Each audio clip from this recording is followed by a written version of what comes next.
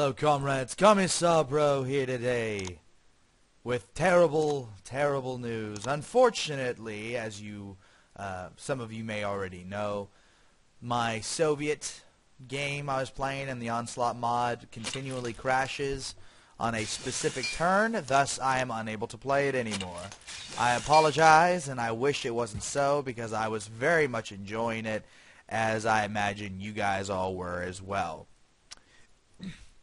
So, that brings me to my next point. I decided to go ahead and keep doing Making History because, again, I love this game. It's one of my favorites. And this time, we're playing as, in the World War I mod, the Deadlock mod, for those who may be familiar. And, yeah, it's going to be interesting. It's going to be very interesting, to say the least. We're playing as Yan China, which is, now that I'm realizing, is the weakest one of the bunch, and I don't know how in God's name I'm going to be able to do it. But you know what? I've never backed down from a video game related challenge, and as such, I'll give it a shot, even if it's not very well. Oh look, the war's about to start. Russia declared war, Germany declared war, Germany, yep. Commonwealth, Germany, blah, blah, blah, blah. Central Powers, France and Russia, Entente, Romania, Entente. Montenegro, the Allied Powers, forged with the Commonwealth for the greater Allied Powers. Oh, that's another bunch of nice stuff happening. So, World War II is on. Or, excuse me, World War I. Even if we're not involved at all with it, we'll just kind of let them fight it out over there. They do look a little outnumbered, don't they? Yes, they do. Poor guys. Good luck to them, Central Powers. I don't know how they're going to do. But we should be more concerned with us, Yan China. In this case, we are not in the best of positions. No, indeed, we are not. A lack of arms.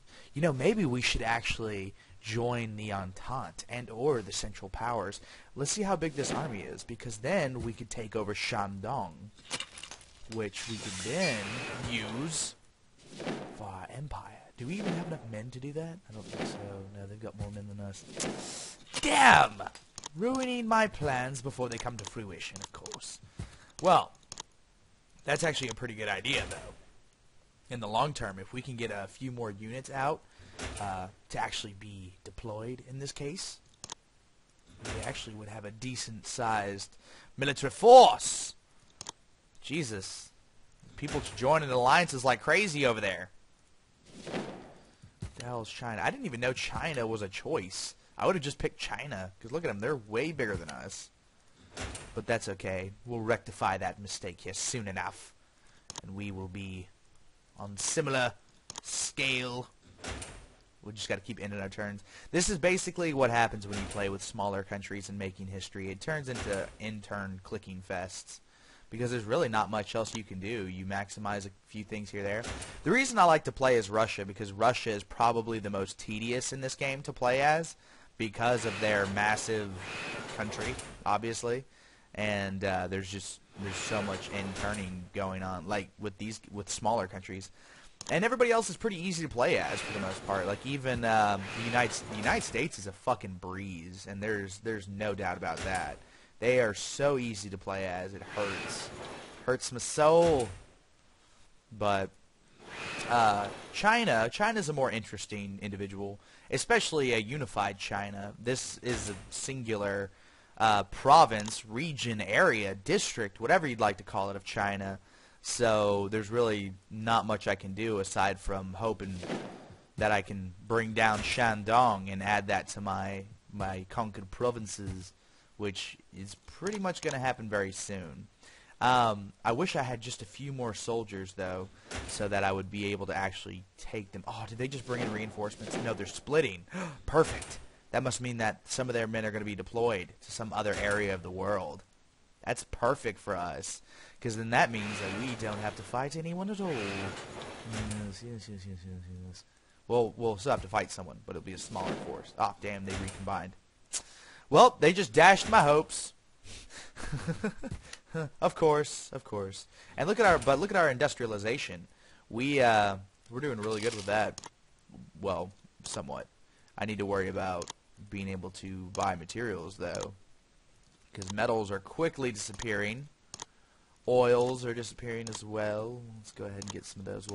We'll get about 7 of them from Italy. So then you see we're all in the green except for our goods and our arms. What's currently happening with that is we're taking massive supply hits to our overall production because of the lack of it. And then with arms, we're taking a major penalty to arms. Oh, look, Germany left. Invade! Well, let's see if the Allies will take us first before we do anything stupid. Of course they took us. We have joined the Allied powers, and now we're going to invade Shandong. It'll be 5 turns, but we'll conquer it, and the world will be none the wiser. Yes, yes. China, Yan China will rise! See, this is fun, isn't it? This is exciting. This is always the best part of these games, is taking some small little country that's barely even a country and turning it into something epic. Alright. Now, the only problem is Germany is not going to have peace with us anytime soon. So, we own it, but that's about it. You know, we can't really do much with it. It's not going to be very useful to us this early on. However, we're still expanding our other cities relatively quickly, or at least as quickly as possible. We're being out-industrialized by such countries as China, because China is much bigger, started out with more cities, and far more of a resource base. Well, we could, because... Well, no. I don't think they would do that. I'm wondering if we can declare war on, like, these guys, on Zhang China. Because if we do, then they'll be on a border with Russia. And Russia will actually fight them. Or if we could get Japan. No, of course not. Japan would never get involved. Oh, but they gave us a military alliance treaty. I'm cool with that. Okay, well, that worked out nicely for me. So, yeah. Look, we're already 42 turns in. We're almost a quarter done. With this overall scenario. But do not count us out yet. There's still plenty we can do. Look, we're technically more powerful than Bulgaria. Yeah, this is nice, isn't it? It's very nice, very nice. I'll accept that. I'll take that. Even though they got more IPUs than us. We've just got a larger population. And it looks like France is beating the ever-loving tar out of Germany right now. That's interesting. Oh, and look, they've established a Czechia. Chechia? I don't know how to pronounce that. Let's go with Chechia. But, yeah, and Austro-Hungary is just kind of... Look, Serbia's not even dead yet. What's going on here? Like, they're just... Like, the Germans are just letting themselves get steamrolled. I don't know. I do not know. Well, this is most certainly not how World War I went. It did not go this well for the Allied powers, this early on, anyway. I mean, it's still only 1915, so, yeah, it's kind of odd. Very odd. Well, let's go back and take a look at our country. Our country is currently going to hell in a handbasket. Let's make a separate piece. No, let me just break off from the Allied powers. Yes, break alliance. And just cede me that territory. Or whatever, you'll see soon enough. Oh, wow, look, they took Berlin. Goodness. Well, I don't know what to say. I think Germany's lost the war.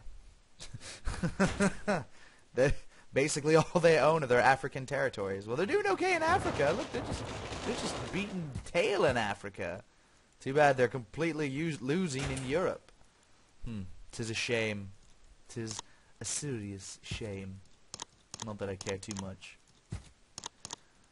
Well, let's just go ahead and focus on our infrastructure. See, this game isn't as fast-paced, say, as Superpower is playing with a smaller country. You can really get more done as a smaller country. I don't know. This game is really a lot more exciting if you're playing the big guys. You know, like... again, Russia, Germany, France, any of them, you know, because they're clearly geared for major, massive wars.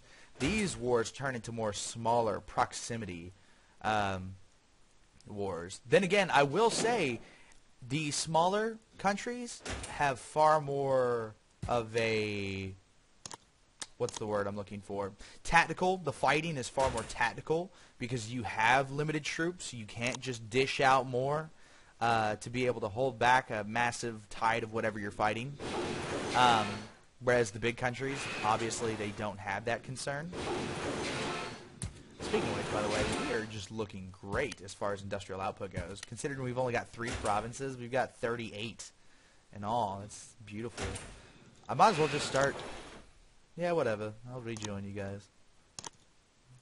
It's not going to hurt anything, I guess. 63 turns, and I'm just going to start industrializing this city now. It's going to take forever to industrialize it anyway. Might as well just get pumping as best I can. Ooh, we're at 42. I just want to pass China. Look at my China, giant area, only 4 IPUs. Even look, Feng China, 4 IPUs. Zhang China, 11 IPUs. And what about this Guangxi click? 2 IPUs. Huh. So pretty much we had the capability to defeat all the other Chinas, industrially speaking, except for the main administrative China there. And it looks like World War I is over. Austro-Hungary is doing fine, surprisingly enough. Oh, never mind. There we go. You just had a big chunk got taken out. Now this is Slovakia.